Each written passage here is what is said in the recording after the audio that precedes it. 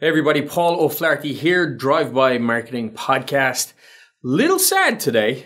This may be my last time recording a podcast in this office. Excited on the other hand, because that means new office. This place has done me well for the last 2 years or so. Time to move on. What I did want to talk about today, though, most importantly, is I want to talk about email marketing. It's 2015.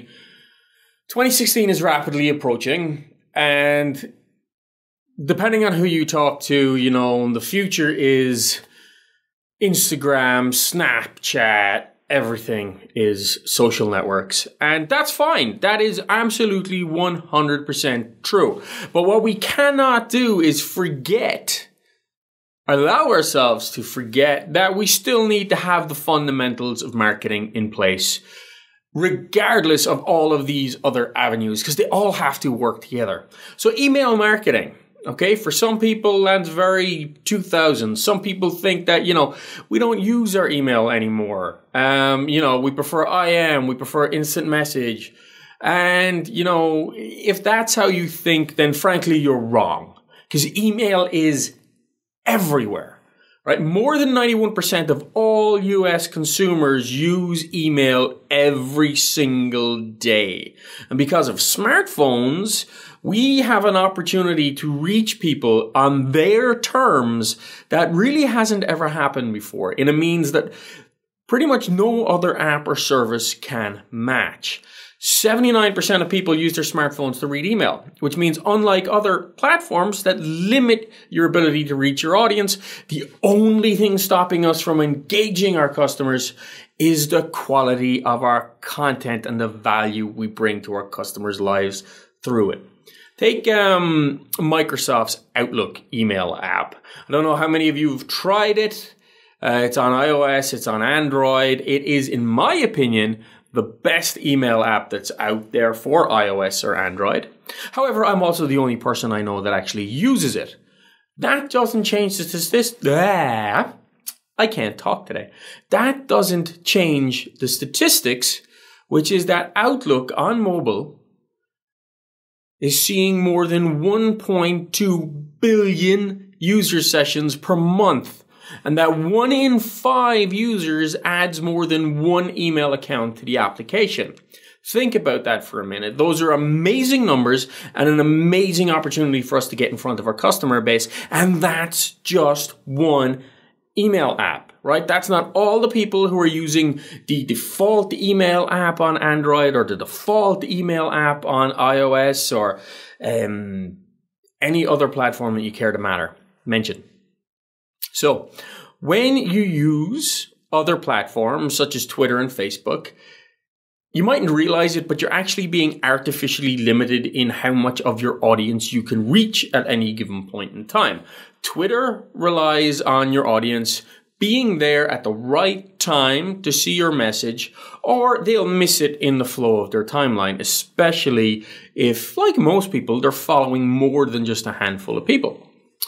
Facebook, as everybody probably knows, especially if you've got a Facebook business page of any sort, the Facebook ranking system tends to impede people from seeing your posts. If you post something today, if I go to my Facebook page right now and post something, the chances are that typically less than 16% of your fan base will see the post. And the chances of the rest of your fan base seeing that post depend upon interaction with that 16%.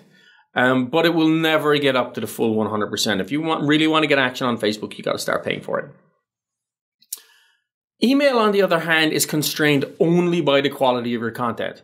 It's constrained only by the catchiness of your subject and your ability not to land your emails in somebody's spam folder. So don't be spammy. Remember that email marketing is a long sell. No matter what your platform, consumers must be nurtured. They must be prodded and poked in the right direction, teased along to get where we want them to be. Typically, about 80% of customers do not buy on that first interaction. About 80% of customers will require multiple points of contact before they ever sign up, before they ever make that purchase, before they ever subscribe or do what it is you want them to do. And that number can range from anywhere between 5 to 12 points of contact before sales takes place. And that makes email the perfect platform for that kind of engagement, because when I send an email and it sits in your email inbox, it's still there a couple of days later, or weeks later, whatever, depending on how heavy your email usage is, there's a lot bigger chance of it actually being opened or engaged with.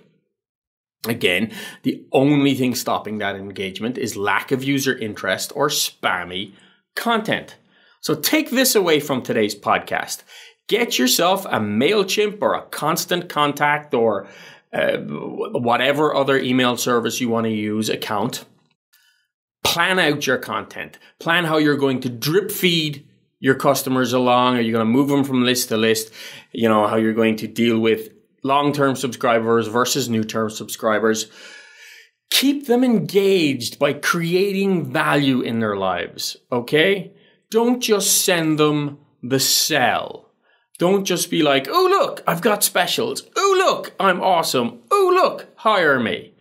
Do not do that. Do not be spammy. Create value. Solve a problem. Like we do with these podcasts here. Every single podcast is about a certain topic, and all we do is tell you how to take advantage of it or solve that problem. Do not resort to being spammy. Don't send buy this now emails. Just don't do it, okay? Let the quality of your content dictate their association with your product and your brand, and your sales will come.